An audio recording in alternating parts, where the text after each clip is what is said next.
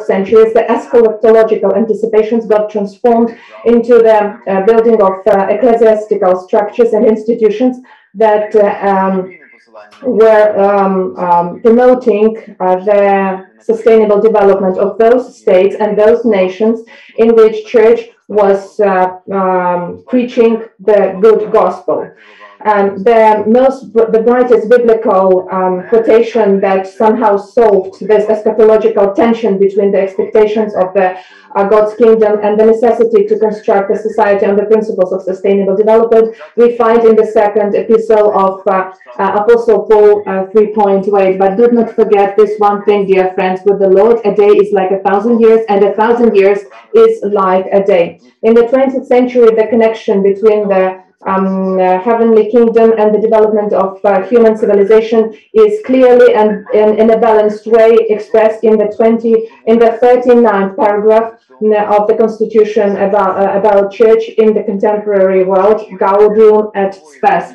Therefore, while we are warned that it profits a man nothing if he gain the whole world and lose himself, the expectation of the new earth must not weaken, but rather stimulate our concern for cultivating this one. For here grows the body of a new human family, a body which even now is able to give some kind of foreshadowing of the new age. Hence, while earthly progress must be carefully distinguished from the growth of Christ's kingdom to the extent that the former can contribute to the better ordering of human society, it is of vital concern to the kingdom of God. Such a positive formulation of interconnection between the heavenly kingdom, God's kingdom, and sustainable development of society represents the great trust on behalf of the church towards the social institutions and the sustainable development of a human global family. Today, Helen introduced this interconnection very nicely. The social teaching of Catholic Church, according to Thomas Messiah, has a huge transformational power that in the 20th and 21st centuries remains the significant prophetic voice that is guarding the preservation of human life. For the Ukrainian Greek Catholic Church, this social teaching is not something new.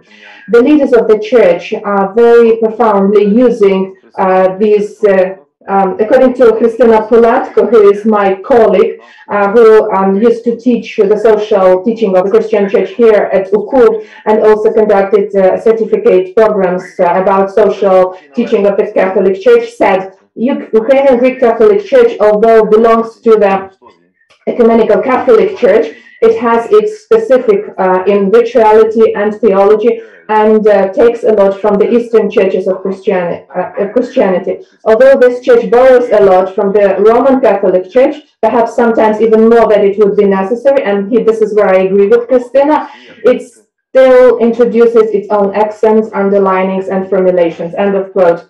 A great treasure for our church is theological and socially oriented heritage of the Metropolitan Andrei Shepitsky. Yesterday's morning session of our Ecumenic Social Week also testifies of this. During this session, Reverend Rostislav Pendyuk, Roxolana Vernovska, Natalia Smutok, and Irina Pishuk were discussing about Andrei Shepitsky as a promoter of sustainable development. A recent example in our Ukrainian context was the sermon, the preaching, and the personal authority of Lyubomir Huza, who, and together with his follower Svetoslav, were using all possible occasions in order to speak against corruption in the Ukrainian society, to increase the level of trust among people, and to form love for God and motherland. By his blessing and by his promotion, we had a compendium of social teaching of the Catholic Church published in Ukrainian, as well as other social projects such as Caritas, where we are also owing to him. In crucial days and months of the Revolution of Dignity in 2012 and 23, all the faithful parishes and the priests of the Ukrainian Greek Catholic Church, by their solidarity and their support, and also by their prayer and their sermon, were standing hand in hand with other people who were fighting for the right on dignity, who were fighting for the rights, human rights. And we heard some revelations about this from our professor of the Ukrainian Catholic University, Mikhailo Dumit. A bright and authoritative communicator of these ideas is also Miroslav Marinovich, who, without any exaggeration, can be called a person who dedicated all his life to the deal of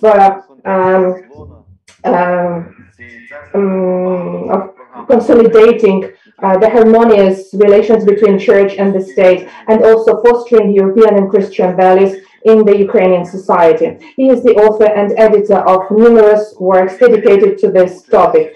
In the contemporary context, the Ukrainian Greek Catholic Church produced a lot of worthy documents that inform and form social teaching of the Ukrainian Greek Catholic Church. Socially oriented works have been published.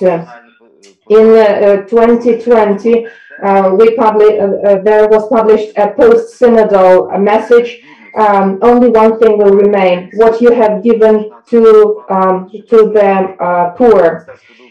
It's a message from the bishops of the Ukrainian Greek Catholic churches dedicated to the problem of poverty.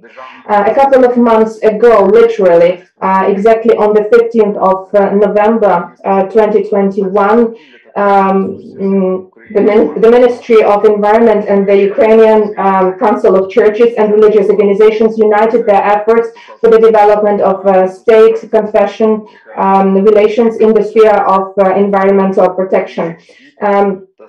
The Minister of Environment and Natural Resources of Ukraine, Roman Abramovsky, and the head of the All Ukrainian National Council of Churches and Religious Organizations, and the head of the Ukrainian Greek Catholic Church, Svetoslav, signed a memorandum about cooperation that envisages the development of ecological education and fostering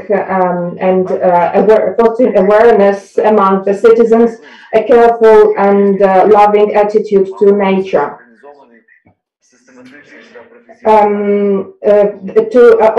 It fosters introduction of spiritual and moral basics in forming and realization of ecological policy.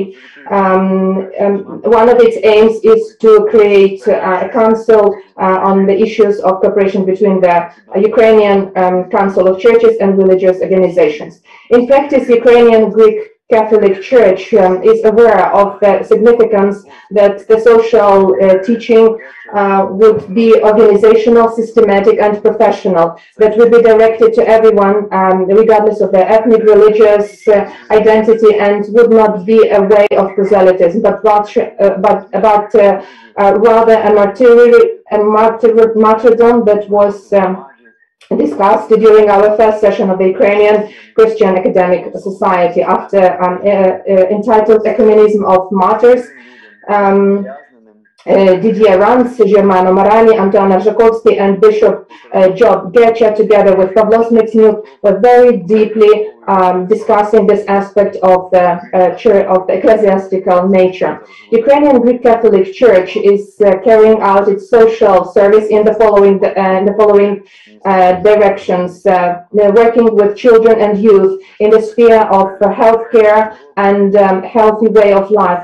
It's working in the community together with migrants, supporting families, supporting people with functional problems and shortnesses.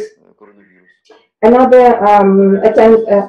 one more fact should be mentioned is that the head of the Ukrainian Greek Catholic Church agreed to cooperate with the Center of the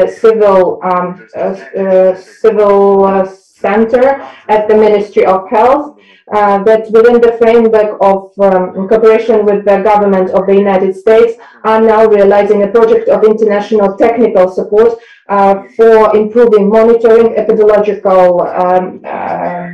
support, and reacting to any flashes of diseases, and also their prevention. The Church is realizing its social programs through local religious communities and church lay movements that are acting on the level of parishes.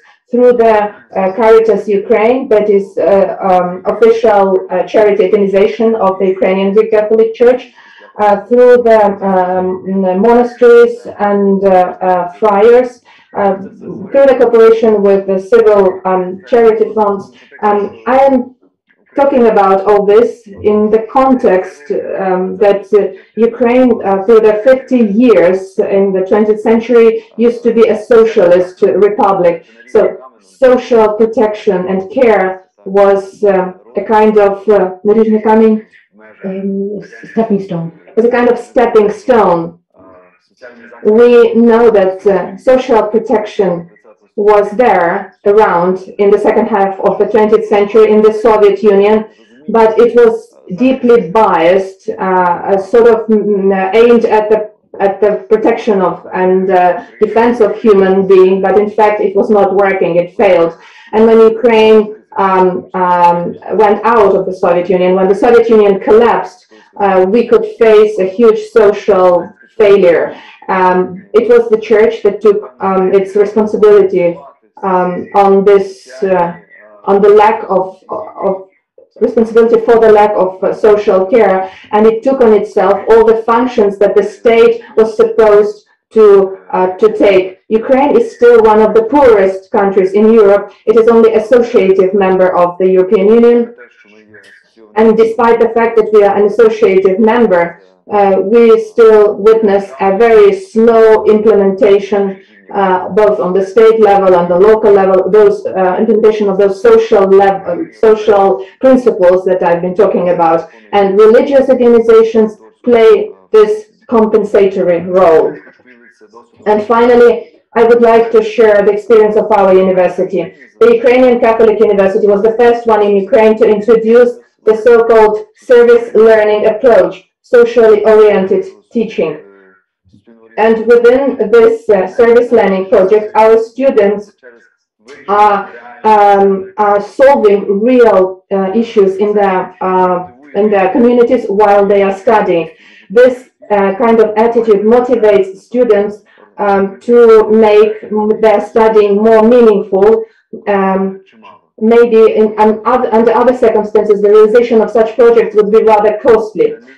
It's significant to understand that this is not about volunteering. It's about social change. So this SL, social service learning, is a vertical where upstairs you have those who are helping, and downstairs are those that are receiving this help. No, this is a wrong understanding. SL is a horizontal line, and it is significant to understand that this is not something that we're doing for the community. This is something that we do with the community. The idea of social-oriented learning calls back to the thoughts of Metropolitan Andrei Shepitsky, in the sense that it's not worth every time to provide a human being with a glass of water or a slice of bread. We need to show a man a way to the lake, or to provide him with the skills how to bake his own bread. So the same is true for the community. If you don't provide people with the plenipotentiaries to create initiatives, people will be passively waiting for the glasses of water and for bread. I teach at the university eco-theology. I have 2 courses, and we asked our students to plan.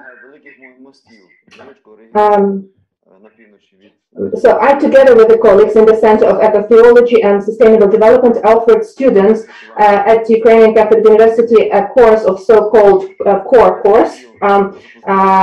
It's a selective discipline that is called Human Being, Nature, God, Introduction to Eco-Theology. Apart from the worldview topics that we discuss, we also implement the project of campaign. The main of this project is to reduce at least by 25% the amount of solid waste that is being buried, that is being burnt, and that contaminates the environment. And so I would like to finish my work with the following words. Everything that you have done for my minor brothers, you have done for me. Matthew 25. But you showed us that a lot is actually done, and this is great, and also good supplement to previous speakers, because the first one mentioned that development should be contextual, and here we have contextualization of development efforts in Ukraine, and also the second speaker was speaking more on ecological side of sustainable development, and you broadened this discussion by mentioning corruption, transparency, trust in society. So this is a good supplement. Thanks for this. And we move to our next speaker before the break. So the Q&A session will be moved toward the end of the seminar. And let me introduce to you Ivan Prunak. Ivan is an UKU graduate of 2019. His master thesis was on the critique of contemporary theories of justice from the Catholic point of view. His research interests primarily focus on wealth distribution. And something tells me that his participation in the exchange program at KU Leuven during his early years of studies played not the least role in his choice of this academic trajectory. Ivan is one of very few Ukrainians who study the academic field of Catholic social thought in depth, really in depth. Currently, he pursues the advanced research master degree at the Faculty of Theology and Religious Studies of KU Leuven. So perfectly fitting into today's conversation, Ivan Prunak's research is about financial markets and their impact on integral human development. Ivan, we are looking forward to hearing more on this matter now. So please. Thank you, Hesse, for this kind introduction. Good morning, dear professors from Leuven, dear professors of UKU, and dear listeners. How can the financial markets influence the process of integral human development negatively? This is a challenging question I tackled in the first chapter of my master thesis research at KU Leuven, entitled Finance Through the Prism of Catholic Social Teaching, an option for ethical investing, which I aim to present here. And additionally, I would like to present some insights that I would like to integrate into the second part of my research. Within the context of this ecumenical conference, I thought it might be interesting to dedicate my attention to the document on finance, Economica et Pecuniaria Questiones, and hereafter I refer to the document as OPQ. The document promulgated in 2018 by the Congregation for the Doctrine of the Faith and the Dicastery for Promoting Integral Human Development of the Roman Catholic Church. For the document analyzes the current situation in the financial sector through the prism of the social teaching of the Catholic Church. But let me start our discussion with a clarification of the nature of the financial markets and why they are different from the market for apples, as political philosopher Lisa Herzog would put it. In her chapter, Just Financial Markets, Finance in a Just Society, Herzog points out that the financial markets are distinct from the other markets in at least three aspects, concerning nature of products, participants, and the lack of equilibrium. Firstly, unlike in the markets where physical products are traded, financial markets trade products of highly artificial legal constructs. Herzog states, financial markets are highly abstract entities and therefore they are difficult to grasp. All we see are charts on computer screens in green or red, and maybe some pictures of nervous people in suits shouting orders at each other from their trading desk. Secondly, Herzog explains that in the financial markets, corporations are mostly the main participants. Hence, the shareholders of corporations enjoy limited liability by definition, because they are only liable with the capital they have invested, not with their private capital. Finally, before 2008, many were wrongfully persuaded that the financial markets operated in accordance with the so-called efficient market hypothesis. Herzog claims, financial markets were seen as similar to other markets in this respect. The possibility that financial markets might create instability from within was not simply on the radar. However, the great financial crisis of 2008 showed that the financial markets failed to reach market equilibrium. Therefore, destabilization in the financial system could occur, which led to financial crisis. With these three particular characteristics of the financial markets in mind, I would like to return to the Church document on finance OPQ. What does the aforementioned document state on the current situation in the financial sector? The document confirms that the harm caused by the crisis of 2008 indicated that there was an urgent need for a change. The document on finance acknowledges that the positive changes have been made since the crisis, but at the same time, the financial sector continues to make a negative impact as well. Although there have been many positive efforts at various levels, which should be recognized and appreciated, there does not seem to be any inclination to rethink the obsolete criteria that continue to govern the world. The document warns us that inequalities proliferate between various countries and within them. Moreover, the number of people who live in the conditions of extreme poverty continue to be enormous. This is an indication that some current developments in the world of finance are in opposition to the Sustainable Development Goals, particularly against SDGs 1 and 10, which indicate on the importance of the elimination of poverty and inequality. Therefore, OPQ warns that at stake is the authentic well-being of a majority of the people of our planet.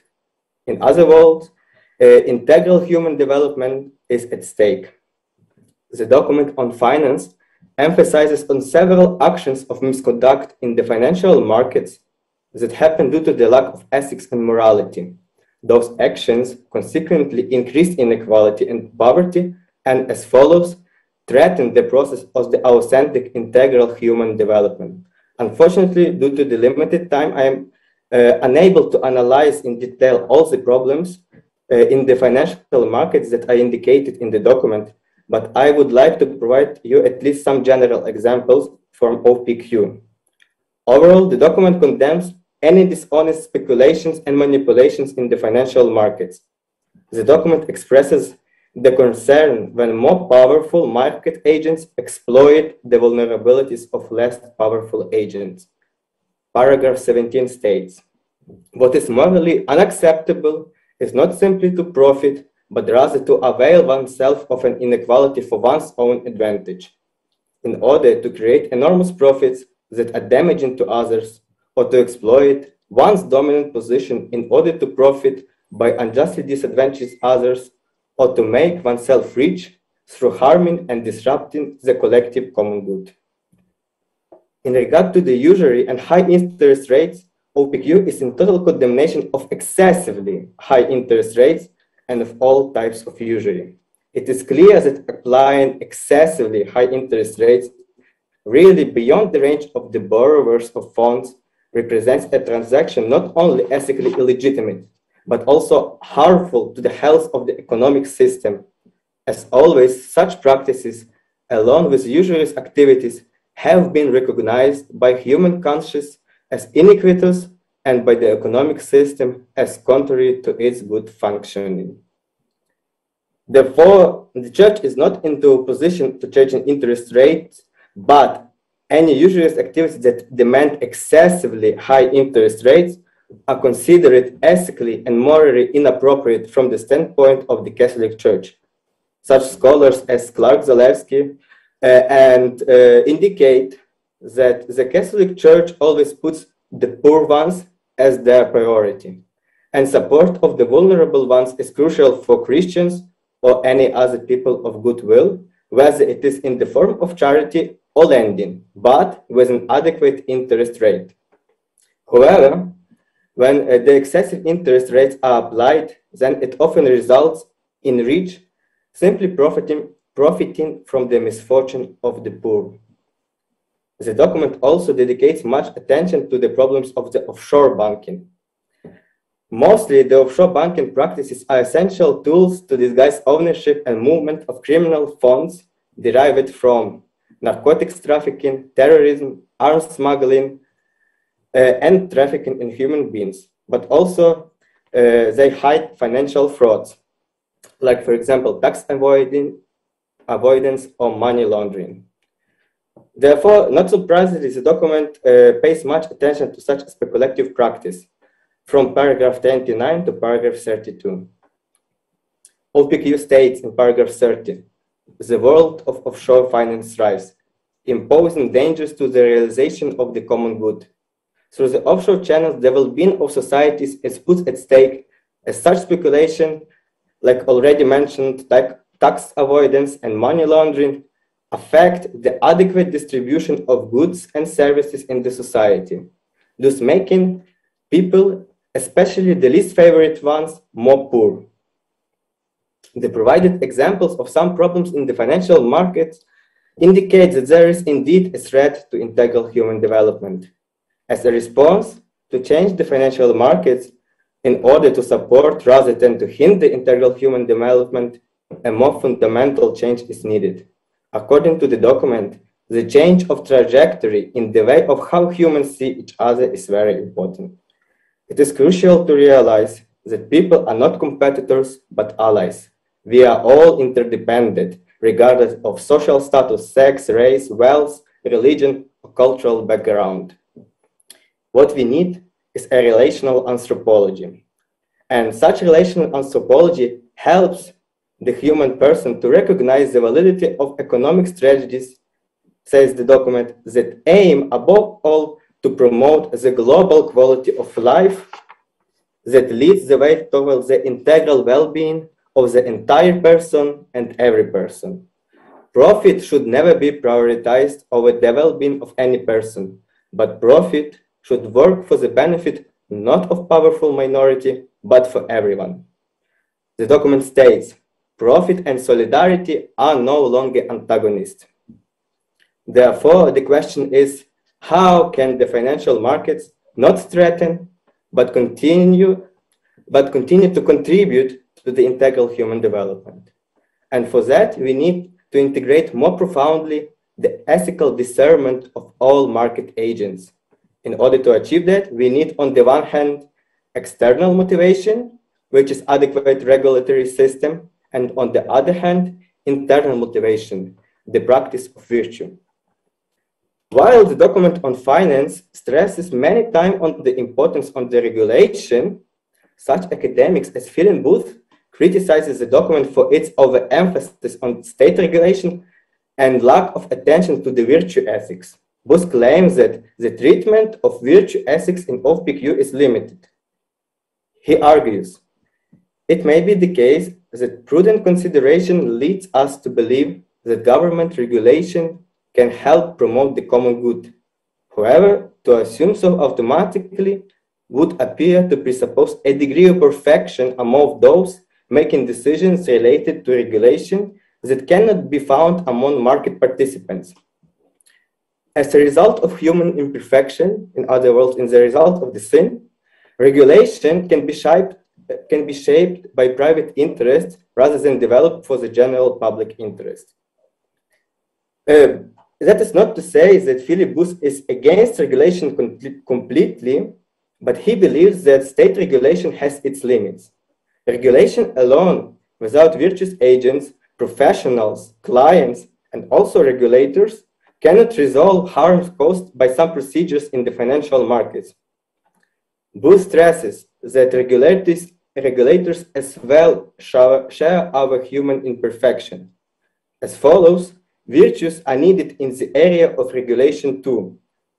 Virtue ethics are essential for the adequate regulatory system, as well as for the decent behavior and ethical discernment of the financial market agents.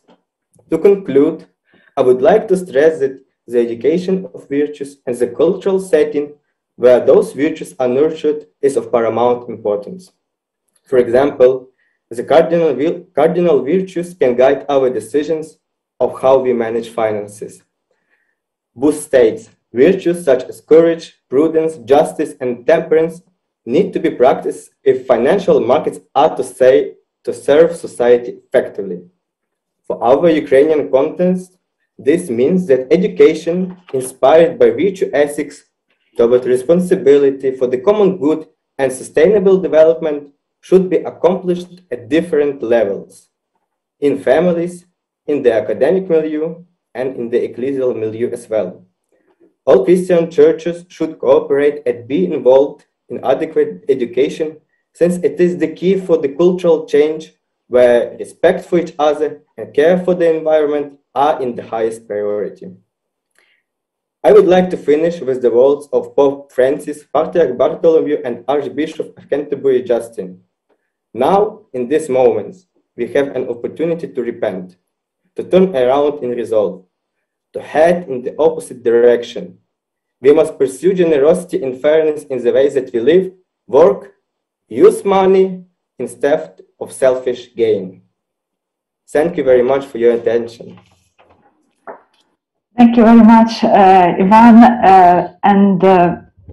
It was very courageous on your side to touch upon this difficult dilemma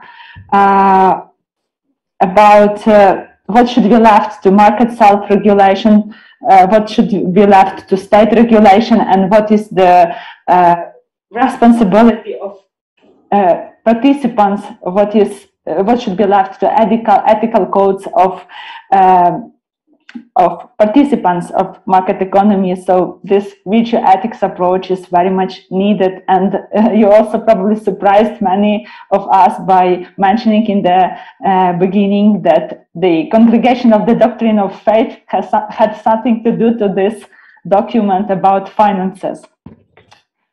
Great, and so let's move on to our break between two sessions. Let's move the Q&A session toward the end. So if you in the audience among our listeners have some pressing questions, just write them down, not to forget, and let's grab some tea or coffee to recharge a bit, and we'll be back at 10 in 10 minutes, in 10 minutes, more or less, yes. 11, if you have our program, and it's 11:50 Ukrainian time that we should continue with the second session. Thank you.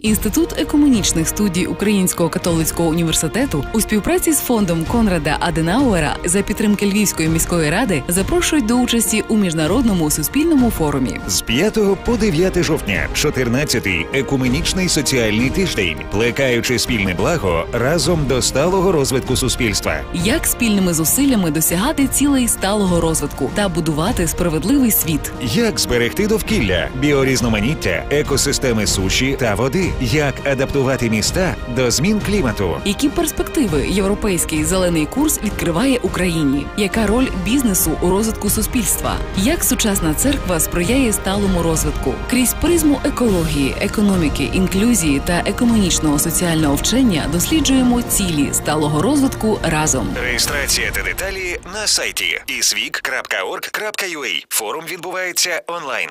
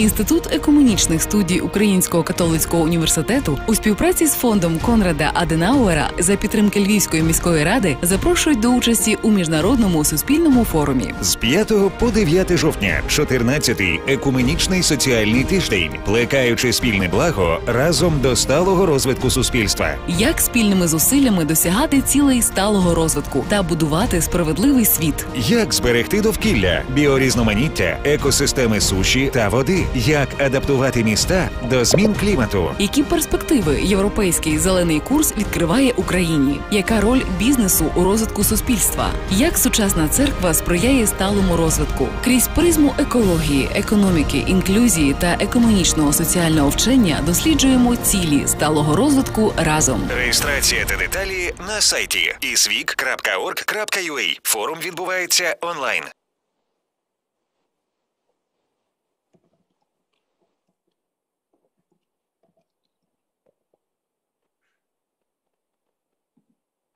Інститут екуменічних студій Українського католицького університету у співпраці з фондом Конрада Аденауера за підтримки Львівської міської ради запрошують до участі у міжнародному суспільному форумі. З 5 по 9 жовтня 14-й екуменічний соціальний тиждень, плекаючи спільне благо разом до сталого розвитку суспільства. Як спільними зусиллями досягати цілей сталого розвитку та будувати справедливий світ? Як зберегти довкілля, біорізноманіття, екосистеми суші та води? Як адаптувати міста до змін клімату? Які перспективи європейський зелений курс відкриває Україні? Яка роль бізнесу у розвитку суспільства? Як сучасна церква сприяє сталому розвитку? Крізь призму екології, економіки, інклюзії та екуменічного соціального вчення досліджуємо цілі сталого розвитку разом. Реєстрація та деталі на сайті isweek.org.ua. Форум відбувається онлайн.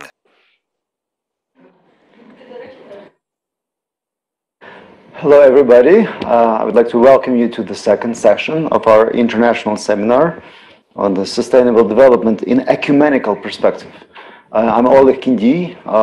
I had a pleasure of speaking in the first half of the session, and in the second I will be moderating this seminar.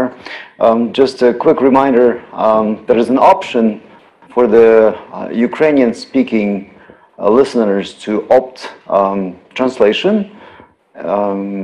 All of our topics today will be presented in English, and if you want to stay in the original English, you can also opt that on your Zoom screen.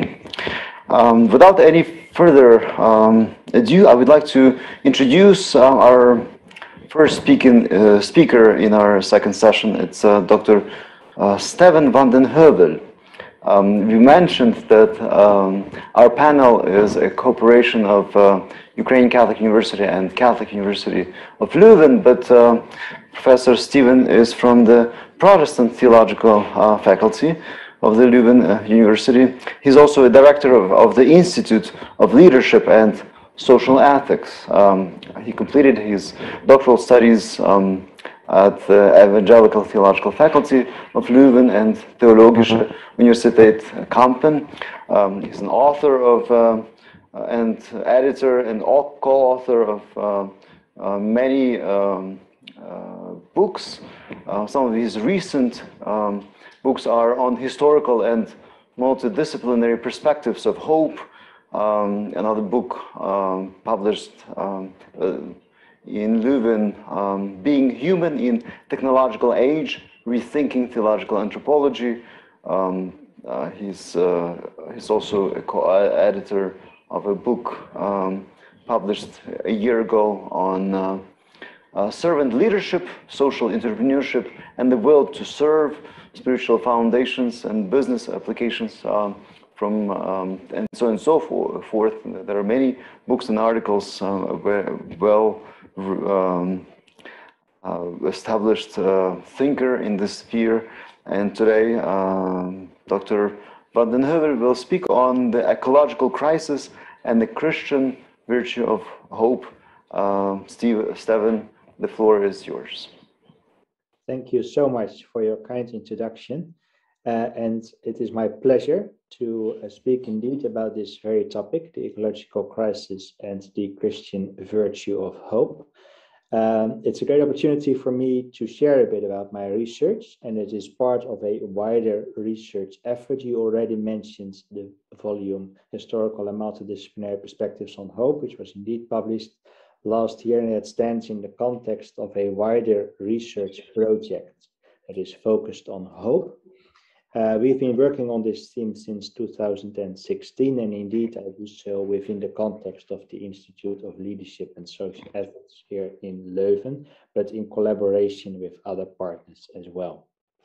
Hope is, I will get to the topic of ecology in a moment, but first I would like to say something about the phenomenon of hope as such, introducing it a bit. And the first thing to note about hope is that it is everywhere. It is a foundational human characteristic, or a fundamental human characteristic, as I mentioned here in the slides. The human being has, for example, by the French phenomenologist Gabriel Marcel, been typified as a homo viator, a hoping being. A few weeks ago, I had to introduce the theme of hope to entrepreneurs, and then I used a simple example of the market. Markets, vendors are there with their goods and wares because they hope to sell these. People come to buy food, but also to have a chat, be among other people, etc. So the whole setup of even a simpler thing as a market place is in the service of hope for value creation.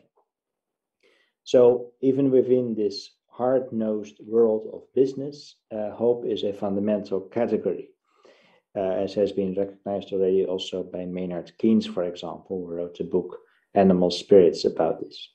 But of course, hope also plays a role in all kinds of other areas as well, and also connected to other questions, such as the larger question of meaning.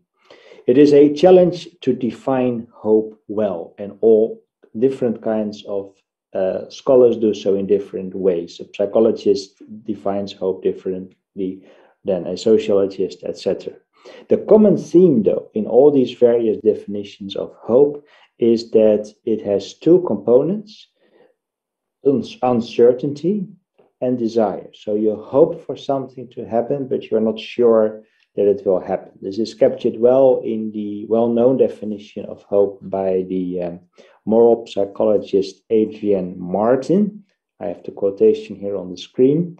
She says, "To hope for an outcome is to desire it, to assign a probability somewhere between 0 and 1 to it." So 0 is if there's just no realistic possibility, 1 is a certainty, and everything between that is hope. So it has to do with positive expectations of the future. A number of distinctions are important. For example, the distinction between hope and optimism. The difference lies in agency. An optimist will always think that things will turn out okay. He or she has a positive expectation about the future, but there is no agency involved for the person to be involved in that. He or she just hopes, for example, that the weather will be nice. That is an optimistic view, but for a view to be hopeful, there needs to be a measure of agency. You as a person need to be involved in the action that has a likely effect on the hoped for outcome. So that is one distinction, distinction between hope and optimism, but there's other distinctions as well, such as between smaller hope and big hope, passive and active hope, etc. So this is a bit about background about the phenomenon of hope, which is deep, foundational, and central to the human experience, and increasingly the topic of study. Then to ecological ethics. Hope has to do with positive aspirations, such as the example of the marketplace shows. You go to the market with the hopeful expectation to gain some goods, etc., and maybe some other things as well. But hope is also very much a crisis emotion, in the sense that you often become aware of your hopes and dreams, etc., in the context of loss and crisis. It is when there is a war that you desperately start to hope for peace.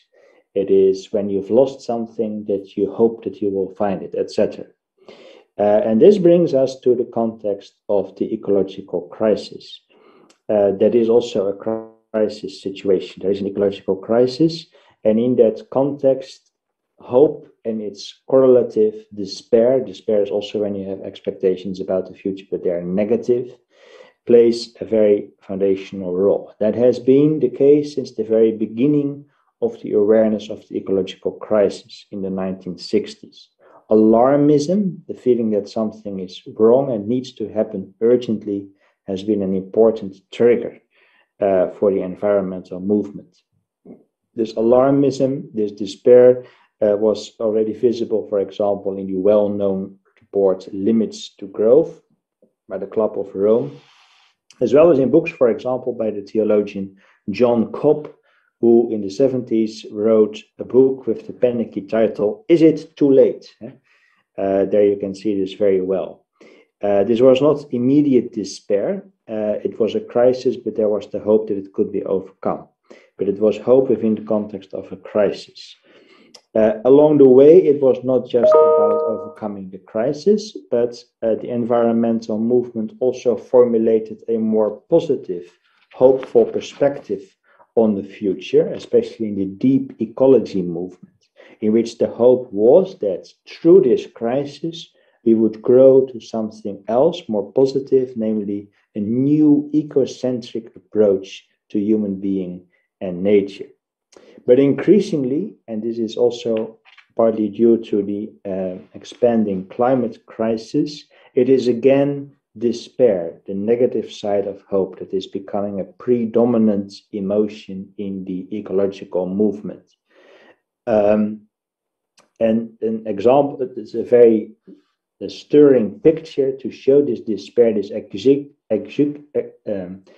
angry accusational tone that is embedded in it is seen, for example, in the words of Greta Thunberg, well known and the climate striking young woman from Sweden, where she challenges global leaders with her well-known words, how dare you, etc. There's a lot of despair in this attack, essentially, because there's just no hope, there's just a despair and a very great urgency connected to that. And there's been some study on this, and I would like to go into this a bit, because when you look at the literature and the way that this message is perceived, then actually it does not accomplish its goal at all. In fact, it is very much counterproductive. This gloomy, despair-based messaging around the ecological crisis is counterproductive. And this has been noted, among others, by Andrew Fiala, for example, who wrote the article, and I have the quotation here on the screen, Nero's Fiddle on Hope, Despair, and the Ecological Crisis. And in it, he argues that it is not rational to engage in ecological stewardship if it is likely that it will not benefit you anyway. If there's such a great likelihood to everything ending in despair with the world, it's more rational to act like Nero, the famous Roman Emperor Nero, who allegedly played on the fiddle while Rome was burning. This is also connected to Hardin's well-known tragedy of the Commons. And this is what people, whether they're explicit about it or not, do often in response to alarmism. And a good illustration of that is provided in the book Living in Denial, Climate Change, Emotions, and Everyday Life by Kari Meri Norgaard. And in it, she describes how the people of a village in Norway, who are experiencing the effects of climate change firsthand through the melting of the glaciers, nevertheless react relatively slowly to this crisis, with relative ease, even in highly developed countries such as Norway, with a great eco-centric awareness. There is a discourse of relativization and even denial, which emerges as a rationalization for a lack of action. And some of that is also captured in popular culture. For example, in this picture, which is a picture of someone from the movement Extinction Rebellion in the UK, who at some point sought to disturb the communal traffic by buses and in the London Tube by jumping on top of the roof, etc., to signal how bad the ecological crisis is. They wanted to make a point of that, but they were angrily pulled off the roof of these tubes by common commuters who just wanted to be on their way to their work or whatever. They did not want their normal lives to be disturbed by this despair-filled message around the ecology. And this makes a lot of sense from the perspective of emotive theory. And for this reason, what we need is something that is not based on despair, but something that has this positive hope goal embedded in it. And this point has been made by quite a lot of writers, for example, by Lisa Kretz in her 2013 article, Hope in Environmental Philosophy, which really signals the danger of hopelessness in environmental ethics. We need a positively formulated hope goal. And this challenge to be serious about the ecological crisis, because there is a crisis, we're not going to ignore it, but at the same time to formulate a positive hope goal in relation to this crisis has been taken up, for example, by Alan Thompson in his book, Radical Hope for Living Well in a Warmer World. What he does is that he goes back to the notion of radical hope as formulated by Jonathan Lear in his famous book, Radical Hope. There also the word radical in the title. Lear was very much concerned with a hope for revival, for coming back to life in a form that is not yet intelligible. Very important to his approach is the example of the Indian chief Plenty-Coup, who was the leader of the Crow Nation and who suffered greatly, that nation suffered greatly under the settlers, the European settlers that came to North America, and that very much disturbed their way of life. They were killing the buffaloes on which the people of the Crow Nation depended. And he describes, the sadness and the despair connected, coming together when the last buffalo died. That meant that the whole way of life of a tribe was being fundamentally disturbed. And Chief Plenty-Coup, you see him here sitting in the front of the car, driving his wife, who is in the back seat. Chief Plenty-Coup, as leader of the Crow Nation, was feeling this despair, but at the same time was feeling the responsibility to move beyond despair and to find out a new way of life for his people.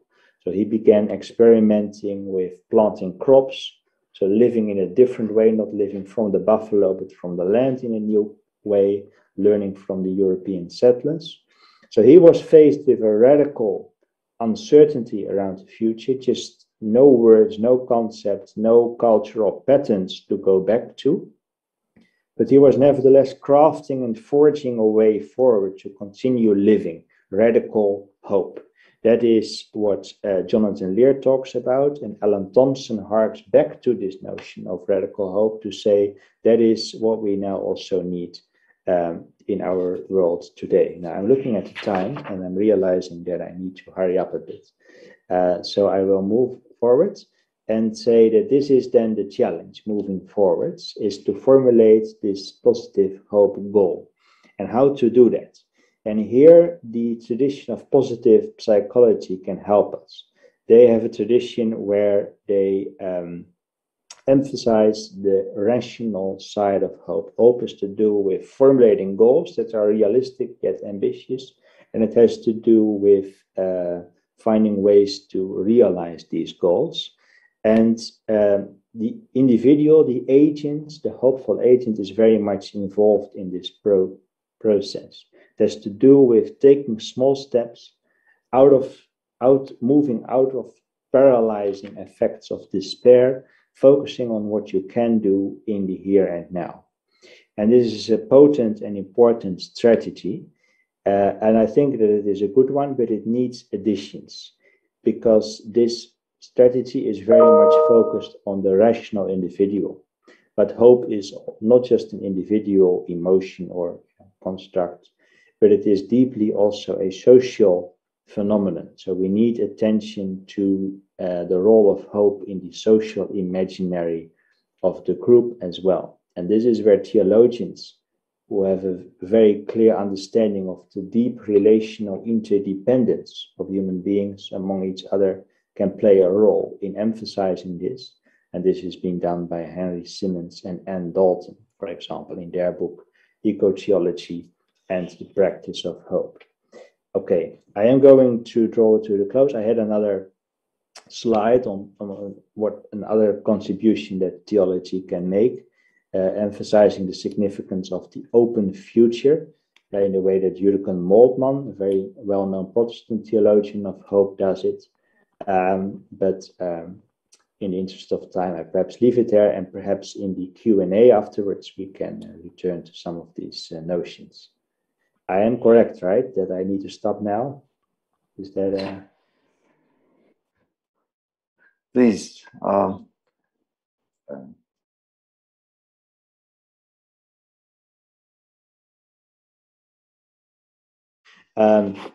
So maybe just one more word on Jürgen Moltmann. So Moltmann makes a very important distinction between apocalyptic and eschatological mindsets, essentially. So when you have an apocalyptic mindset, you have a very clear frame of reference as to how the future will look like, a very, set of what will happen. And this is juxtaposed to him with what he understands to be the true biblical message around the future, which is eschatological, which points us to a future that is open-ended, that has possibilities, and that the art is to live from the future, from this realm of possibilities. And in this way, theology can support, undergird, and deepen the effects to try to craft a hopeful, to craft the ecological virtue of hope in this era of ecological devastation and despair. Thank you. And thank you for the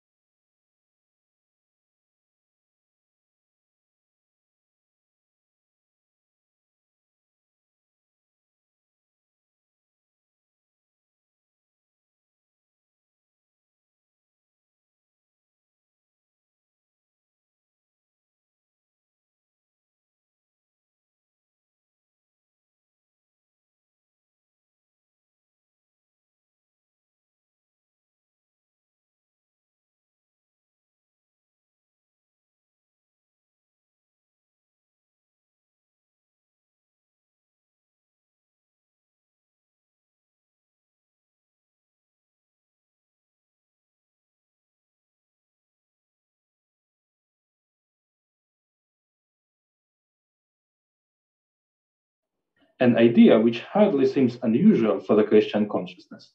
I bet quite every one of listeners has a friend or two who ground their monarchianist or authoritarian dreams on the belief that everyone, be it in state or in family, should know his proper place under the reign of the Almighty God. Yet, there is a recent tendency in the Trinitarian theology, especially Western one, to stress the Trinitarian nature of Christian God. Given this irrefutable in Christian theology tenet, these social Trinitarianists, as they call themselves habitually, make a further step and claim that human societies should imitate the lifestyle of Trinity itself. I cannot spend much time here analyzing in details the most challenging dogmatic part, that is, the question of the inner constitution of Trinity, or how the concept of the image of God is used to make the divine example normative for people. All these topics are well researched. Instead, I just mentioned some basic dogmatic statements and devote the major part of my lecture and to the "and therefore" part. I will analyze how do German Lutheran theologian Jürgen Moltmann, Croatian Free Church theologian Miroslav Volf, and Latin American Catholic Leonardo Boff interpret the Trinity-like kingdom of God, and how their visions are related to the contemporary liberal democracy. Of course, it would be an unjustified exaggeration to say that God wishes us to be democrats. My today's thesis is a more humble one. God is transcendent, wholly different from the world, and yet he wished to be comprehensible for us to some extent. Like a craftsman, a medieval theologian would say, he left in his creation a fingerprints of himself, and therefore we, the people, inherited some of his personal characteristics. The very fact that we are anyway unable to recreate the perfect Trinitarian communion on earth, to some extent give us a free hand to be creative in our search for forms of coexistence still based on the divine example.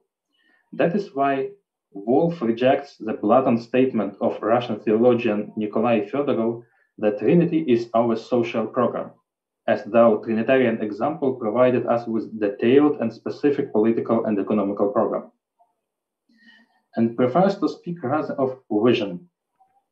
We can imitate Trinity in some respects, but the difference between God and the world allows us to take from Trinity only contours and ultimate normative end. The other Wolf's warning is that it is our attempt to imitate the lifestyle of Trinity. In them, we should take into account our own historical context. We do not build the world from scratch, but rather adjust its current historical reality to the divine ideal.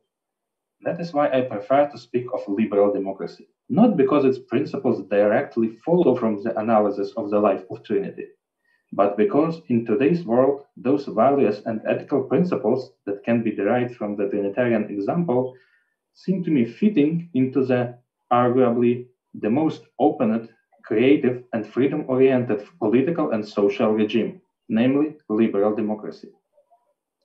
Let us move to the first feature that we on earth can take after our heavenly prototype: equality. The first principle is, which is to varying degrees present in the works of the adherents of social Trinitarianism, is a preference for egalitarianism. Already at this stage, we face the oxymoron inherently present in the very title of my lecture. What kind of equality is possible before the face of God? Moltmann, by referring to a number of scriptural passages and to different religious thinkers, argues that the most undivided power of God as single subject and not Trinity, or the supremacy of Father upon the other two divine persons, is a wrong concept that leads to wrong social consequences, such as justification of earthly tyrannies.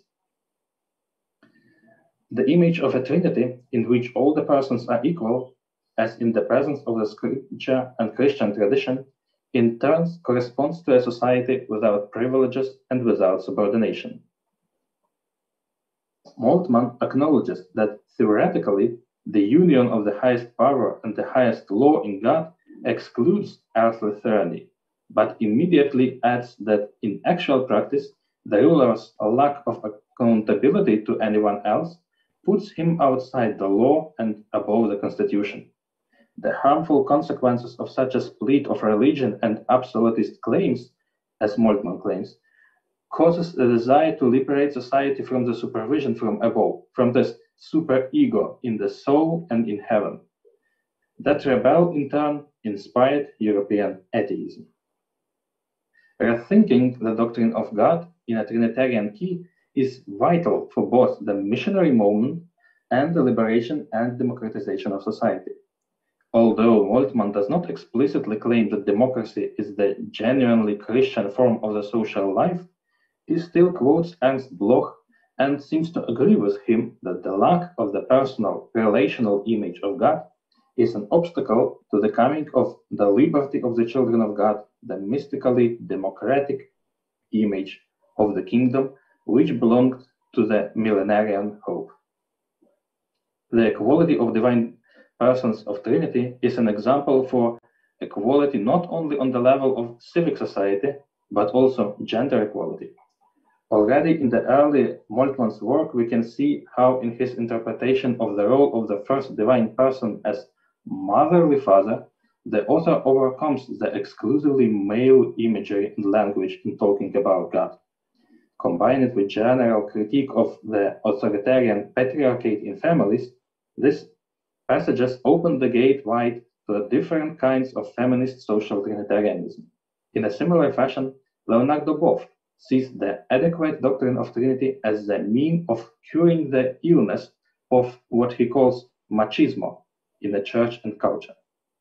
But, as another social Trinitarianist, Miroslav Volf, claims, it was 60s that were about sexual and racial equality, but 90s are rather about identity. So that now we move to the second pillar of the Trinitarianist's ethic, openness and relationality. The second, perhaps most fundamental premise shared by more or less by all the social Trinitarianism, Trinitarianists is the vision of a person as something essentially relational. The person, be it divine or human one, is not a self-sufficient individual separated from the rest of the world. Even in the Trinity itself, the Father can remain Father only as a Father of the Son. The same is true for all the other divine persons. Each of them exists only in the presence of the other. For us, humans, it means that we should reconsider too individualist image of the person. The doctrine of social Trinitarianism is helpful to overcome such a downside of a German idealism and bourgeois culture as opposition between the individual and the communal aspects of the human personality. But for our topic, another consequence is a more important one. The person, if he or she is willing to imitate God, should be opened toward the other. The Christian community should resist the temptation of displaying a fortress mentality or a pious arrogance. A fellowship with God is possible only as a fellowship in God.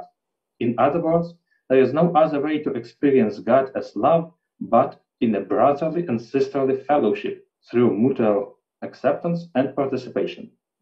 So, the Trinity corresponds to a community in which people are defined through their relation with one another and in their significance for one another, not in opposition to one another in terms of power and possession. All these ideas are characteristic to theology of both Moltmann and Boff. Yet, I think it is important to balance this somewhat idealist picture with the remark of Miroslav Volf, whom personally I consider to be a sober voice in this company. He agrees that in the term social Trinitarianism, the very word social necessarily encapsulates the relationality. The self should give space to the other without prejudice and enmity. Wolf calls such a disposition an indiscriminative welcome. Furthermore, he calls that virtue of self-donation the only true goal that can be looted from the reflection upon the mystery of Trinity, unlike the other vague principles of social Trinitarianism. Yet this openness, he warns, should not be blind. The person, even if especially relational, should have an ability to defend itself. Whereas Romanian Orthodox social Trinitarianist Dumitru Staniloae advocates for total self-forgetting in the act of love and openness toward the other, Miroslav Volf recalls us about the importance of boundaries. Not assertiveness or the self in the presence of the assertive other puts the self in a danger of being assimilated or manipulated. That is why not only self-respect, but also a protective policy from a government is essential for Wolf. But how to detect the danger and how to protect oneself? Well, here Wolf only advises to seek wisdom rather than universal rule. We should not be naive and triumphant. We should not neglect the evil of the world and the non-readiness of some people to accept our loving embraces. But this is precisely where we can do our best to become perfect as our Heavenly Father is perfect. The easy, all-embracing love between friends, lovers, and soulmates, as Wolf states, will take care of itself. But the love reflected on the cross, the one-sided love that suffers for the sake of the ungrateful beloved, is precisely the way we can imitate God. Wolf provides two examples of how does divine life is operative in the lives of the people, through grace and forgiveness. His point is that grace does not neglect the law, but takes it seriously, and that precisely in that way overcomes it. Similarly, forgiveness does not start from the rejection of the reality of sin, but by affirmation of its gravity, and yet the love overpowers the guilt. We should deal with evil not by closing our eyes on its existence, but by overcoming it with love. We should open our embraces toward everyone, but be aware of the possibility to be harmed in return. Trinitarian love is not passive. Wolf quotes Paul, "Let us lay aside the works of darkness and put on the armor of light." The deeds of darkness, for instance, sleeping, can be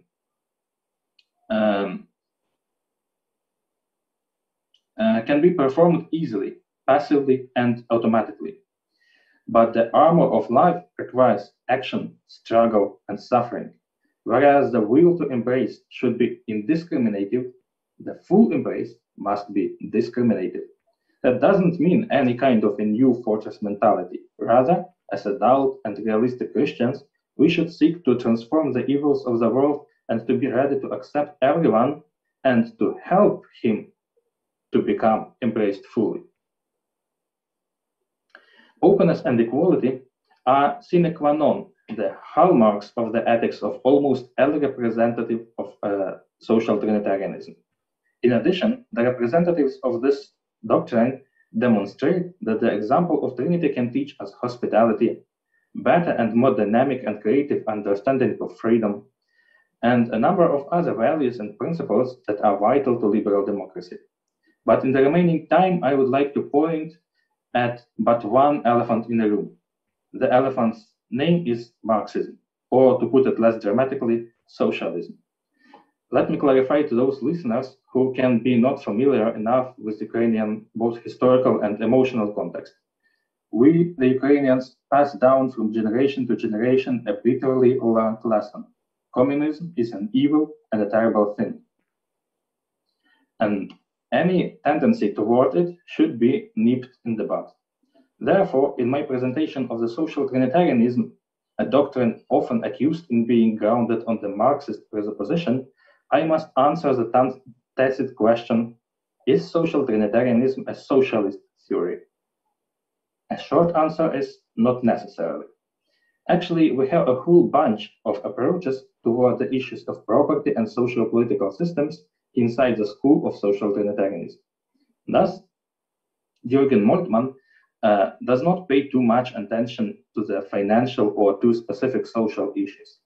True, in his reflections about freedom, he condemns the notion of freedom that came to us from the ancient Rome, according to which the extent of one's freedom is directly proportional to the amount of things and people he or she possesses. But at the same time, he does not criticize the private property as such. Rather, he offers to complement one's Roman freedom with a more profound, creative, and Christian dimension of a true freedom. Leonardo Boff openly prefers socialism. Again, he claims that it is on the basis of his Trinitarian theology.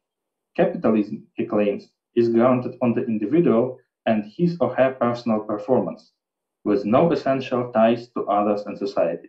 At the same time, socialism appears to him as more socially oriented and therefore more Trinity-like system. Michael Nowak can hardly be counted as a full-stack social Trinitarianist. Yet, in his book devoted to the Christian dimensions of the democracy and capitalism, he deals with the argumentation similar to the one of Boff. Democratic capitalism is by no means the kingdom of God, Nowak agrees, but it does not mean that it is incompatible with the ideals derived from the example of the Holy Trinity. On the contrary, it is precisely its positive impact on the lives of communities that makes it even more fitting for the Christians. Democratic capitalism changes the communities, makes them united not on blood and kinship, but on voluntary decision of everyone who wants to join them. Democratic capitalist communities are many, fluid, and vital, not exhausted by the state and not controlled by it. Nowak summarizes his arguments as follows. It may seem blasphemous for some to go in the argumentation from the Trinity to the communal patterns of monetary expenditures. Yet, in the patterns of its communal and individual life, a society does reveal its highest ideal, if darkly. Conclusions. This lecture is but a half of the diptych which I currently working with. Concurrently with my study of Western, Catholic, and Protestant school of social Trinitarianism I presented today, I research also its Orthodox version. All my skepticism toward the simple schemes notwithstanding, I admit that the famous association of the West with the active Martha and the East with the contemplative Maria is, in case of social Trinitarianist schools, surprisingly accurate. Western schools are much more preoccupied with the social and political activism, whereas Eastern Trinitarianism is concentrated on the imitation of Trinity in one's inner spiritual life. That's why I consider Western school of social Trinitarianism to be a promising source for the reflection for the Christian Democrats. Those who desire to establish something approximate to the kingdom of God on earth, or at least in their countries, may well stop waiting for coming of the other King Alfred the Great or Prince Volodymyr the Great, and to devote their political struggle to the promotion of the liberal democracy in their countries. Thank you for your attention.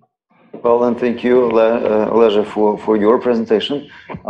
You help us delve into the what we call political theology, where we are combining the depth of the systematic theology and also liberal democracy. Thank you also for introducing us to the heritage and thought of Moltmann, Wolf, and Boeuf. And thank you for your analysis of how their schools can enrich our political theology or our political science. I see that there are some people who are already sending your questions to our panelists.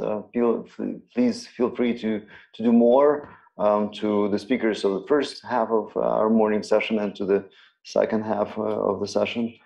You can do that in the chat on your screens in Zoom.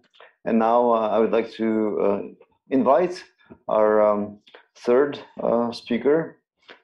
This is Dr. Pavlo Smitsnyuk, the director of the Institute of Ecumenical Studies of Ukrainian Catholic University.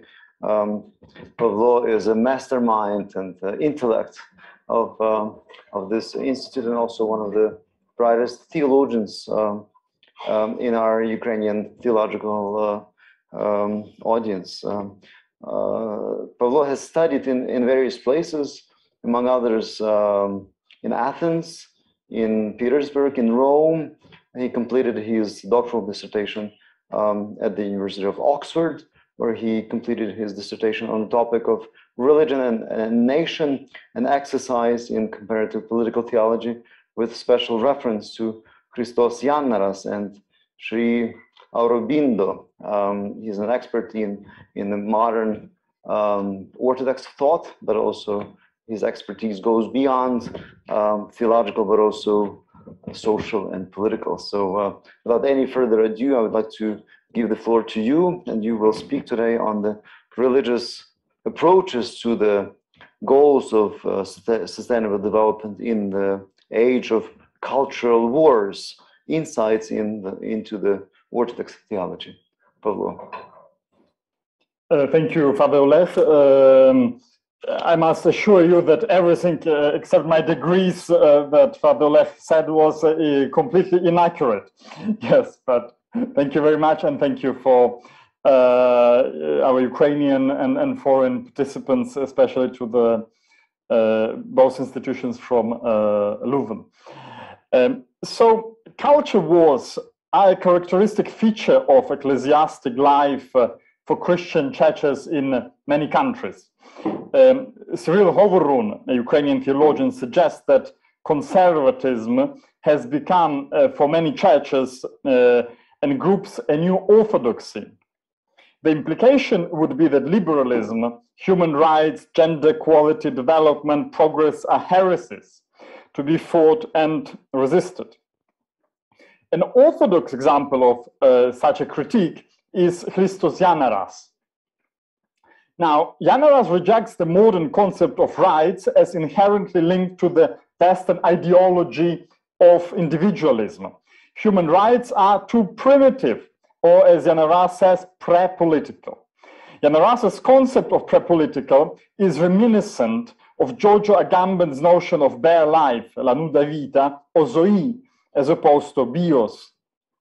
What Yannaras suggests is not that we should abandon human rights, but rather that we should consider them as a transitory, while the goal is, I quote, life according to the truth, end quote.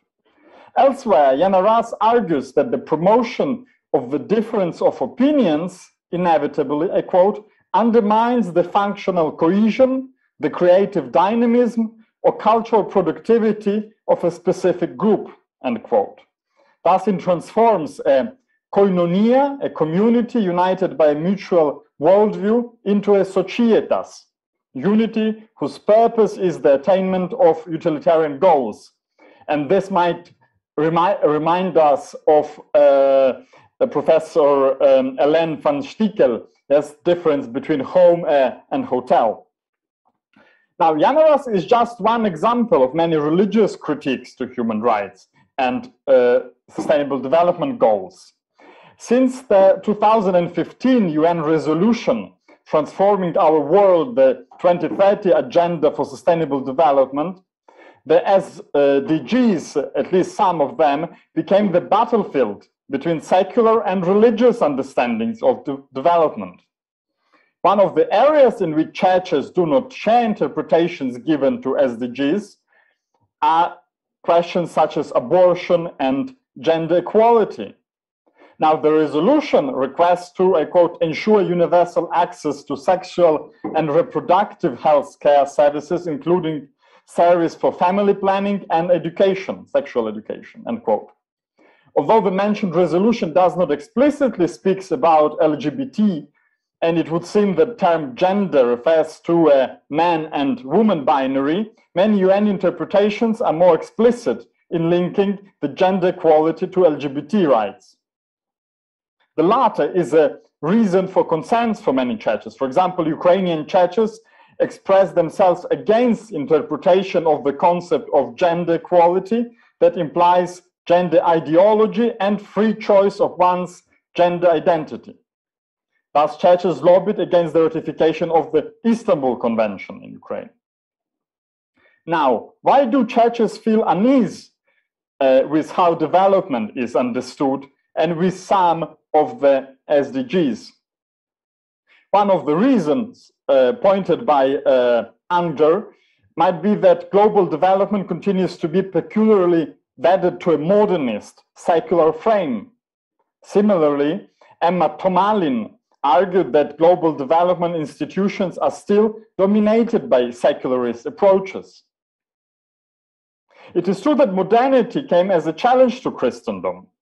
Louis Dumont says that while medieval religion was a great cloak, like the mantle of Our Lady of Mercy, like Omofor Bohorodici, and in modernity it became an individual affair. It lost its all-embracing capacity and became one among other apparently equal considerations. This has depoliticized religion in a Schmittian sense. Moreover, it gave the state the authority to be the arbiter of what constitutes development and what doesn't. As Tomalin and others claim, this secularist position took hold of the global development industry, claiming that modernization will and indeed should lead to secularization, and that religions are outdated and likely to act against development and progress, end quote. Should the above account of the genealogy of modern development prove correct, it is no wonder that churches might be skeptical toward such development as inimical toward religion and the way of keeping religion outside social life and marginalize it. But is the story of tension between religion and secular development, the whole story? I suggest that an important part of the story is that what we take to be a conflict between religious and secular, or between traditional and modern, might be something different. As Christina Stöckel points out, conflicts over values which involve religious actors, and which Stöckel calls post-secular conflicts, are not conflicts between secular and religious worldviews, but between liberal progressive positions and conservative traditionalist positions, end quote. In fact, development, liberalism, and even secularity are not inherently something anti-Christian. They can be defended on a theological basis. Christian tradition, with its doctrine of the kingdom of God, which is kingdom of justice, the idea of Trinity, which gives space for diversity within God himself or herself, or God the self, and the teaching that human beings are the image of God, could have been a key conceptual contributor to the concept of development. Aristotle Papanikolaou, to give just one orthodox example, points out that both human rights and modern liberal democracy can be considered as being in harmony with the Trinitarian and ascetic principles of Christianity. Yes, and both Viorel and Oleg have explored this question from different perspectives.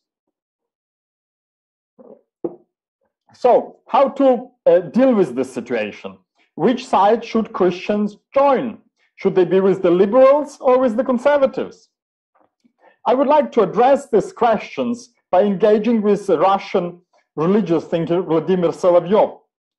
Solovyov, in his essay Plato's Life Drama, tries to understand why Plato became an idealist.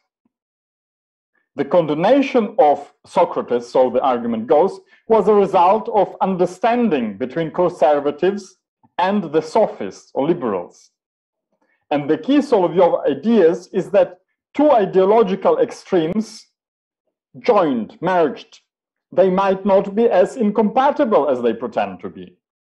Who were the Athenian conservatives? Conservatives defended traditional norms. Don't dare to touch this or it will collapse. But is it worth conserving? Don't dare to ask. It is worthly simply by the fact that it exists, that we have grown a costume to it, that is ours. In other words, conservatives protect the tradition not only from alteration, but most importantly from questioning and discussion. On the opposite side, there were sophists who had lost all faith in the teetering traditional foundations of the national way of life, but did not have moral insights to devote themselves to a search for a better norms of existence. Both parties profess the impossibility of the attainment of truth, although they draw the opposite conclusions. The conservatives in favor of tradition, since the truth cannot be attained, one should follow the rules that exist already, while the sophists in favor of utilitarian approach to life. Since the truth cannot be known, one should behave as it pleases her. Socrates was different. He did not stop at his I know only that I know nothing, but he made a next step. He who recognizes his ignorance still knows something and can know more. If you don't know, then learn. If you don't possess the truth, then look for it. For this reason, Socrates was a threat to both parties, insofar as he constituted a tertium quid, a third way, capable of shaking the foundations of both the conservatives and sophists. Socrates was saying to the conservatives, it's fine that you are the guardians, but the trouble is that you are poor guardians. You don't know what to conserve and how to conserve it. And to the sophists, Socrates say, you do very well to put to test of your critical thought all that exists. It's a pity only that you are poor thinkers and do not at all understand either the purposes or the methods of real criticism. I propose that what Solovyov says about conservatives and sophists of the classical age could help us to understand better the nature of modern cultural wars. Fundamentalism and liberalism are modern categories and surely differ from what Solovyov is speaking about, but a couple of analogies still could be drawn. There are 3 points which I find interesting. The first is that both ideologies are reflexive. Conservatives draws on liberalism, not only the other way around. We often tend to believe that fundamentalism is a default approach to reality, while liberalism reacts on it by challenging things which some people hold fundamental. But Solovyov emphasizes fundamentalism's reactionary nature. This resonates with Chakravarti Ramprasad's argument that fundamentalism is both modern and against modernity. It is the former because its raison d'etre is given by the modern break with the historical unexamined identification with a tradition. But it is the latter, against modernity, because it wishes to go back to the fundamentals of the tradition. Or to put it with Charles Taylor, it seems true of all fundamentalisms that they paradoxically are the most modern when they think that they are most faithful to tradition, end quote. Another important intuition which we could grasp from Solovyov is that fundamentalism is not fundamental enough. Conservatives absolutize external traditional forms because they are unable to grasp the essence. This resonates with Slyer Greenfield's argument that fundamentalism means religious superficialism. In other words, conservatives may be attempting to conserve something which was historically never there in the first place, or at least wasn't important. The second point important for my argument is to address the question of whether liberalism and fundamentalism or conservatism are not by any chance tautological. Solovyov seems to suggest that conservatives and modernists are two sides of the same coin, insofar as neither of them believes that truth is actually attainable. Both are pessimistic movements. The third point of communality between the two extremes of the ideological dichotomy is that both tend to absolutize what is not absolute. In Solovyov, not only conservatives, but only sophists hurried to elevate factual ignorance arbitrarily to law in order to conclude from this what they wanted. One could therefore conclude that this absolutization of what is secondary constitutes a key element of both conservatism and liberalism, and perhaps of ideology as such. Consider Raimundo Sparnicar's definition of ideology. I quote, "An ideology is a system of ideas formulated by a logos incapable of transcending its own temporality," end quote.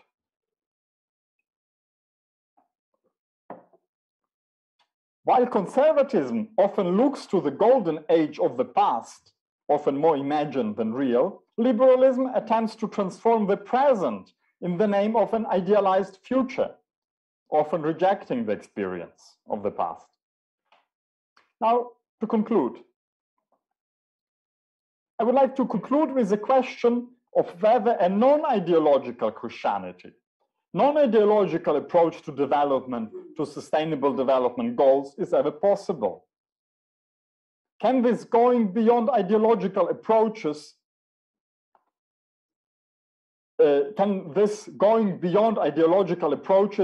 to development, to rights, to equality be possible? I would suggest that the answer will be rather no than yes. But this answer, instead of discouraging the Czech communities, should be an invitation to vigilance, to constant discernment, to interdisciplinary research and conversation, and to a more apophatic approach to what we preach. Discernment might sometimes entail that we would arrive to a conclusion that some conservative ideas are incompatible with the Christian ethos, and some secular ideas are not, and the vice versa. Thank you for your attention. Well, then, thank you, Paula. Thank you for touching this intricate topic on cultural wars. You've managed to present the conservatives and the liberals and show how these two groups need each other, so to say. And thank you also for raising this fundamental question: can Christianity be non-ideological? For most, I don't know, popular thinkers, I think they would respond in a negative way. But you actually have shown a very good point for actually positively responding to this difficult question. So thank you for this profound and thought-provoking presentation. Now we have not much time, but about half an hour for questions and answers. As I mentioned, these questions can be addressed or should be addressed to the speakers from the first half of our today's seminar and to the second half of our seminar. We had a banquet of ideas today. We had presentations on Catholic social thought, on Orthodox social thought, also Protestant understanding of Protestant contribution to the notion of hope, and how that is not irrelevant from just personal subjective dimension, but also to political and also even economic, speaking about markets that need the category of hope.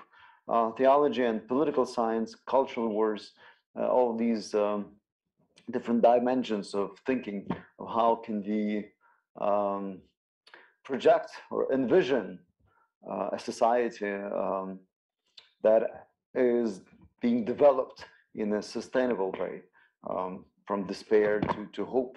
So I'm inviting you to pose your question, to present your question to the audience. We already have a few. One of the first questions would be to what I have here, to Professor Ellen van Stichel. This is a question from Christina Poletko. Are you with us, Ellen? I hope you are. I cannot see on the screen, but I think somewhere in the digital world, you are here. So let me read this question to you. You rightly underlined this intuition that one cannot export the development. It has to be contextual. On the other hand, Pope Francis reminds us that the same degree of development as we observed in the Western world is simply unsustainable. But the problem is that many societies that did not enjoy the same level of development look at the West as the model to strive for. They probably rightly do so, dream of repeating its success story, and may not see so clearly the hidden problems with that success. They may want to have this development exported. What would you respond to these strivings, to these desires, so that we don't ask too much of the developing societies? Okay, thank you. So yes, I am with you. Very good. It's interesting that he refers to, Christina, that you refer to Pope Francis, because I was mentioning the Synod of Bishops of 1971, and in that document, the bishops, with the majority coming from the South, was already pointing that out. It literally states somewhere in the document that it doesn't talk about unsustainable, but it clearly mentions, I don't have the exact quote, but it clearly mentions the fact that our Earth cannot handle that kind of development. In 1971, you know, already bishops were aware of that, and especially the bishop from the South saw that coming. There is a lot of ambiguity about this, I think, because just intuitively, what comes to my mind is that you have, I mean, I of course I understand and I see the fairness of the question to a certain level of development, so that it's not really fair that we would hinder people from having a similar kind of development as we had, with all the prosperity that it brings, while they are also now already being vulnerable to the consequences of that development. So it would not be fair to say, like, well, you cannot develop because our Earth cannot take it anymore. I think one of the main challenges will be that, in a way, the more prosperous countries, and I'm talking for myself here, will have to find ways to deal with less. I mean, in some way, there has to be a bit more equal distribution if we will want to give people a dignified life. Then we have to have some kind of redistribution, or at least some kind of development or growth model that is sustainable. I, for instance, find this whole notion, but I'm not going to go into detail into it, but the whole notion of Raworth, of the donut economy, very interesting, because she takes this into account, the sustainability factor, but also the fairness question of what kind of development is fair for countries and people who are not yet developed yet.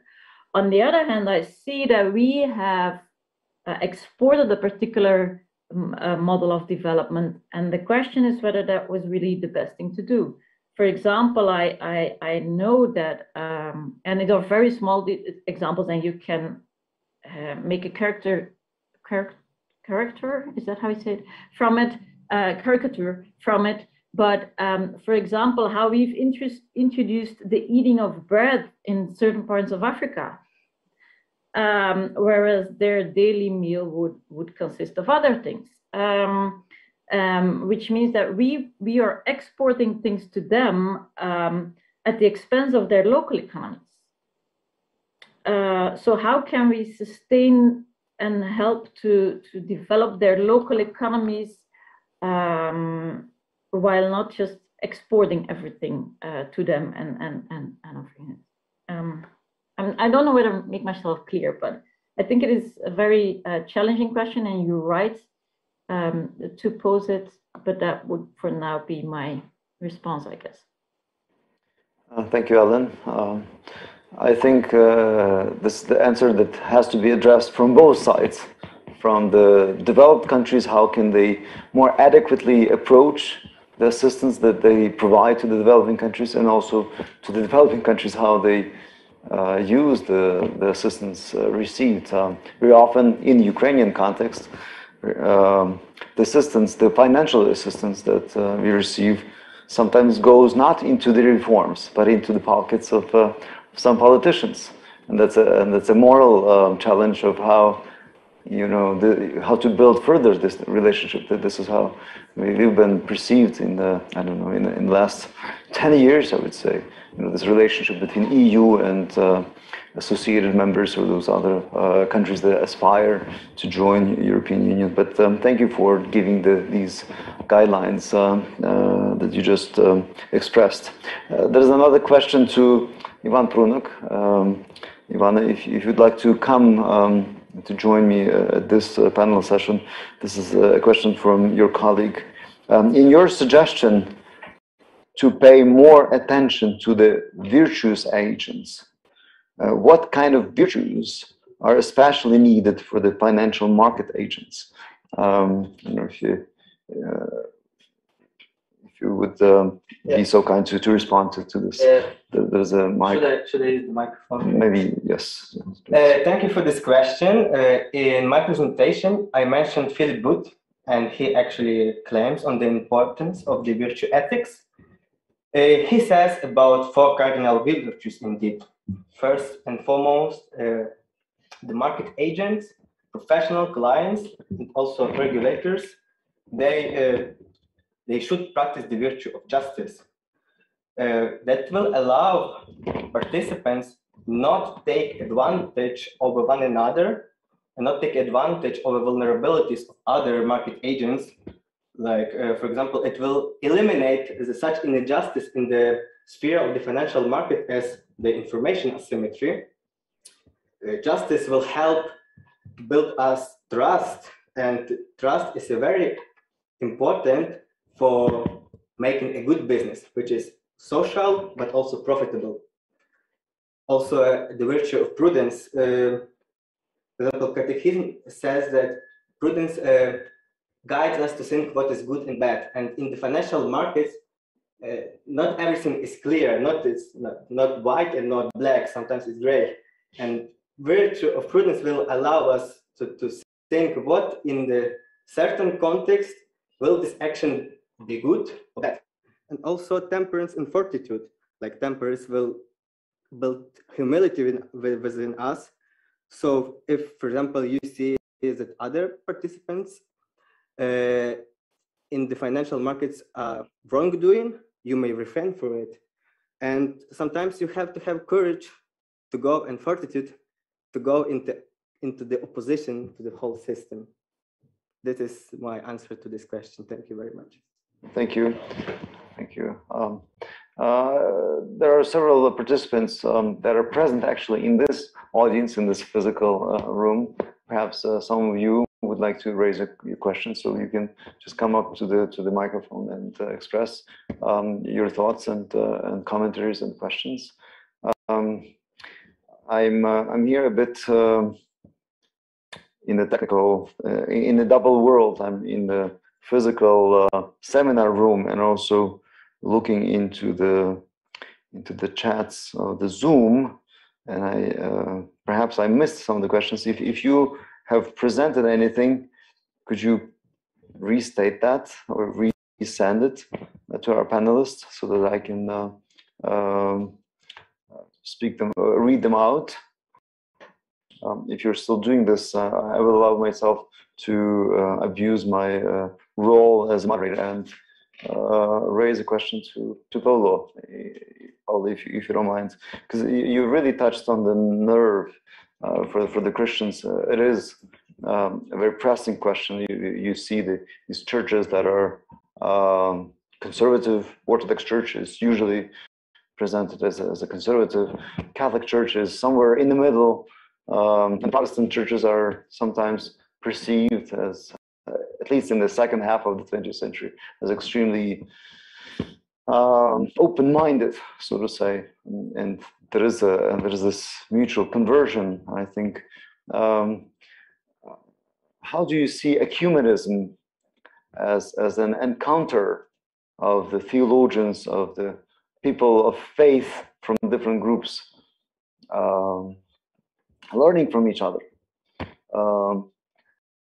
Are there any, is ecumenism contributing to this culture wars, helping the fundamentalists remain to be fundamentalists, or the liberals to remain their inner liberal thinking and secretly aspiring to convert those into groups, or ecumenism has a different role.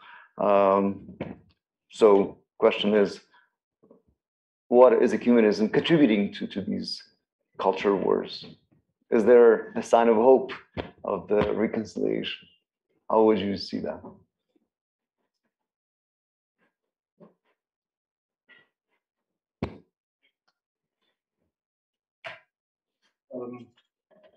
Yes, thank you very much, Father Oleg.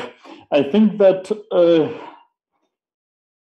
I would say several things to answer your question. In a way, this panel is yes, a moment of ecumenical learning. Yes, we have Catholic theologians, Orthodox theologian, Protestant theologian. I am Catholic, but speaking on Protestant authors. Oleg is working on Moltmann. So you have, in a way, the boundaries of theological engagement with social doctrine don't exist anymore. I don't know what, how a Catholic approach to integral ecology is different from Orthodox approach to integral ecology. Maybe my colleagues have different opinions. I don't know the answer. I don't think there is much of that, because we have so much been learning from different traditions. Yes, Pope Francis, I think, invited John Zizoulas to present his Laudato Si encyclical. Now, he quotes, I don't know, in several paragraphs, Patriarch Bartholomew, yes, who was a pioneer of church engagement with ecology. So this shows that a lot of things that we now consider almost normative are products of ecumenical learning. Now, this is, I think, very positive and very good. There is a negative side to it. Father Antonio Spadaro, yes, the editor-in-chief of La Civiltà Cattolica, yes, Italian Jesuit journal, he has an article, quote, which is entitled "Ecumenism of Hate," and he says you have very conservative forces in the Christian world who decided to cooperate and to lead a crusade against modernity. And he says you have Russian Orthodox Church that is cooperating with North American evangelicals. Then you can add, I don't know, the very interesting dialogue of Russian Orthodox Church and right-wing parties in Europe. Yeah, in various countries, in Italy, probably in the Netherlands, I don't know about Belgium. You have a dialogue of the Russian Orthodox Church with Iran on human rights, which is very Western, which is very anti-modern. So you have also ecumenism of people who want to fight modernity, which is interesting. Yeah? I think that we have also to learn something from that, but we need to be conscious that it is going on and what are the consequences. My third point is to ask, is not our ecumenical dialogue reduced to social issues? Now, this is sort of a criticism of what Ecumenical Social Week is, because we try to be ecumenical about dealing with social issues. We promote this. But I think if we are self-critical, we also understand that on many levels, we almost stop talking theology. Yeah, with the Orthodox, with Protestant, we prefer talking about how we can serve our planet better. And maybe it's good, because while we, argue about filioque, primacy, there is no more clean water to drink, and we die, in having all these beautiful theological discussions. But on another side, it can be like an easy solution. Yeah, the churches need to show that they're useful to to the society, to the UN, to the nation state, build strong Ukraine, be, I don't know, morality marshals, families means good demographics, more taxpayers, etc. So there is also a side of this ecumenical cooperation for social issues, which can be, I think, tricky, and we need to understand that it's going on. Thank you. Thank you for being very frank and also self-critical. This is important. And I don't know, maybe my colleagues want to jump in and to say what is their take, what other possibilities and dangers do they see in ecumenical engagement with social issues? All right. Right. Well, if participants of the panel have their thoughts and ideas, please raise your voice. Yeah. Maybe I can say briefly something. Absolutely, please do so. Thank you very much, Pavlo, for your answer to this question.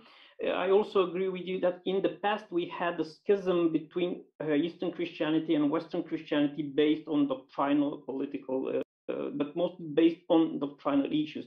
And nowadays, I think the risk of schism is between liberals and conservatives, and not only within the Orthodox Church, but also in the Catholic Church and so on and so forth. And Pablo was right when he referred to this alternative model of ecumenism, an ecumenism between only between conservatives, or an alliance between conservatives of different Christian denomination, or an alternative ecumenism between more liberal Christians.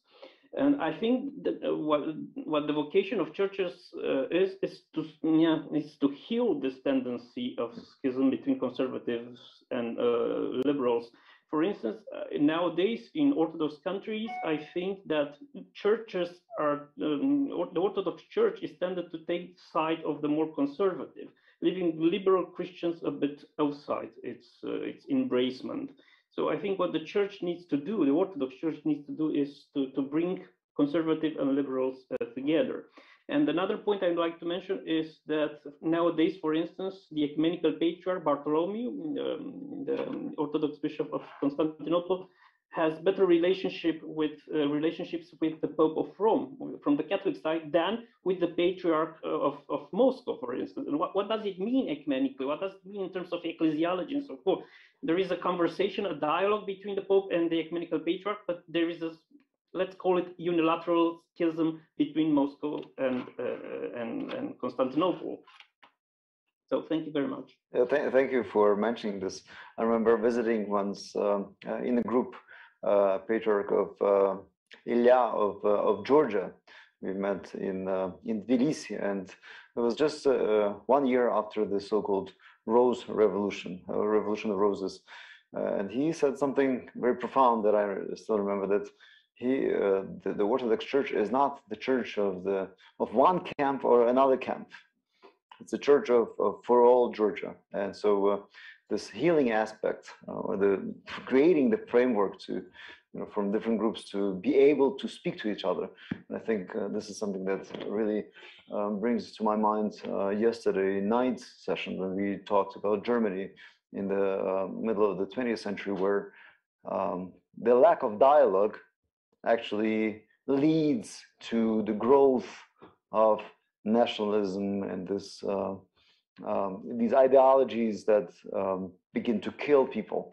So perhaps to answer the question that I raised to Pavlo is the ecumenical role is to at least be constant forum for the exchange of ideas, at least to build the dialogue. We may not leave this room being converted, but at least we are able to listen to each other's opinions and enrich ourselves, and that's what's happening, I think, increasingly with the ecumenical success on many different levels. So thank you, Viora, for pointing out this.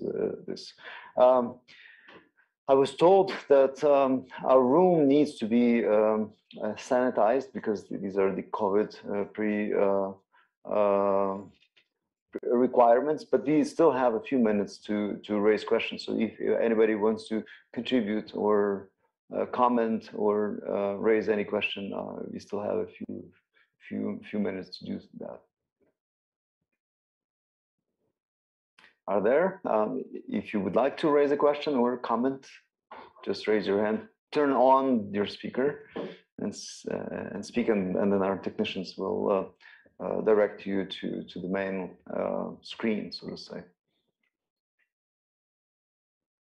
If not, I think I would like to thank all of you for your profound and hardworking presentations to the questions and answers that were raised.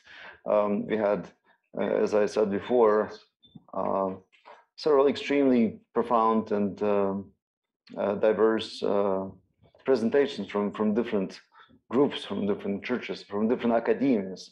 And special thanks to the Catholic University of Leuven and also Evangelical Theological Faculty of Leuven for being our long year partner.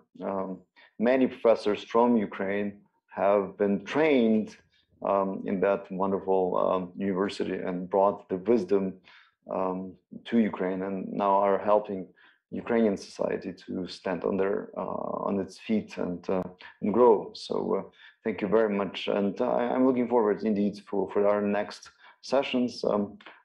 We are now facing the time for lunch, but after lunch at 2 p.m. Ukrainian time or Kievan time, we will have a discussion on restoration of ecosystems and biodiversity as the main priority of the decade, actual steps and needs of the humanity. And so if you're interested, please join us again to the following sessions. We will have 2 more today and also tomorrow. So please stay tuned.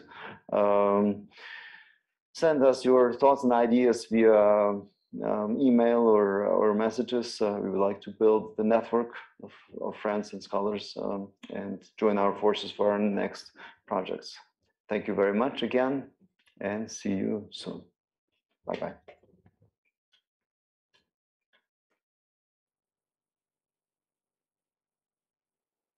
Інститут екуменічних студій Українського католицького університету у співпраці з фондом Конрада Аденауера за підтримки Львівської міської ради запрошують до участі у міжнародному суспільному форумі. З 5 по 9 жовтня 14-й екуменічний соціальний тиждень, плекаючи спільне благо разом до сталого розвитку суспільства. Як спільними зусиллями досягати цілей сталого розвитку та будувати справедливий світ? Як зберегти довкілля, біорізноманіття, екосистеми суші та води? Як адаптувати міста до змін